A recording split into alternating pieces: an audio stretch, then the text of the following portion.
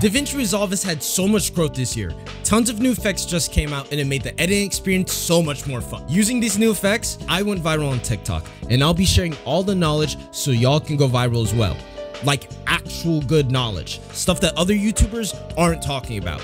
So make sure you download the project file in the description, lock in, and let's get into it. Listen up, niggas. Only 79% of you are subscribed to the channel. If you want to be the GOAT like me, oh my god, he's such a GOAT. sub up. Alright, back to you, Clout. Okay, so you might be wondering, Clout, how do I get these project files? So once you get the file onto your computer, right click and either extract it with WinRAR or whatever, just extract the file. Give that a second, open it up, and then you'll have the project file. What you want to do is double click on the Davinci Resolve project file and give that a second to load up. Davinci Resolve will import the project automatically, and then you'll be met with this. Now, most people might not have their media loaded in. So just in case nothing is loaded, open up the media pool, right click in the empty space, relink clips for bin, and then make sure you select the project file here, select folder, and if one clip can't be found, just press search and it will find all of it. So I want you guys to notice how I structure all of my projects. The bottom layer are only fusion compositions, maybe a couple lingering fusion compositions on top, and then on top would be the adjustment clip, and the adjustment clip would have the color correction on it. And I do everything inside of the fusion page, so I don't even touch the color page once, and I only use it for like specific use case scenarios like this video where I have to color grade IRL footage. But for everything anime, I just use the fusion page, and I structure every single fusion comp like this. Like even if it's just time remap, I still get that background node in there and I merge the footage. And if you're trying to make edits and get into this stuff, I highly recommend copying the same method because it will get you in a nice rhythm for structuring edits and figuring out the nodes in Davinci Resolve. See, now this is a bit more complicated,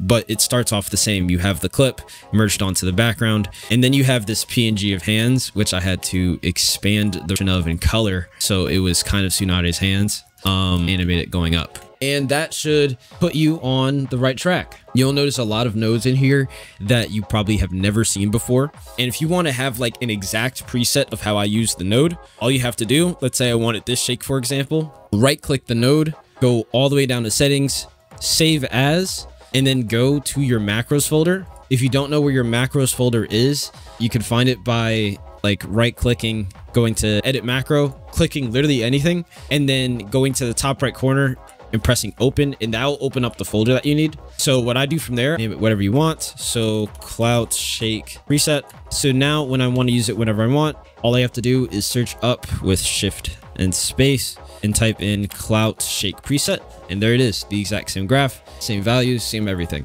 Now some of these comps may be a bit messy. That's because I made this all in one sitting during a live stream and I was rushing, unfortunately. So just try your best to go through all the nodes. Jesus Christ. Oh my, yo, it's never this bad, bro. I was rushing. I was really rushing. For real, that's just the tip of the iceberg, because this is what Ikawa's comps be looking like, okay? Trust me, if you think that's unorganized, yo, this is unorganized, bro.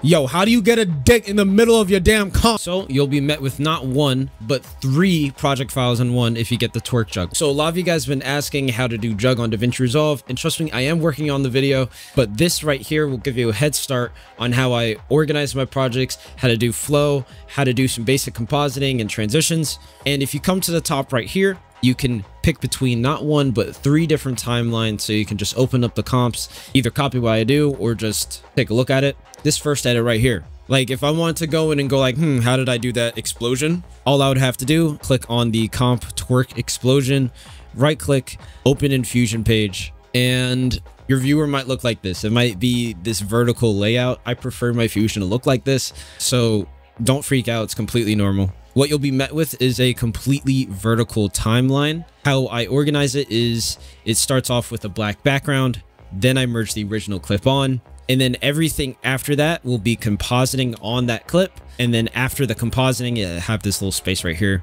After the compositing will be all the basics. And by basics, that means like the zooming in, brightness and contrast, shakes, blurs, basic editing stuff.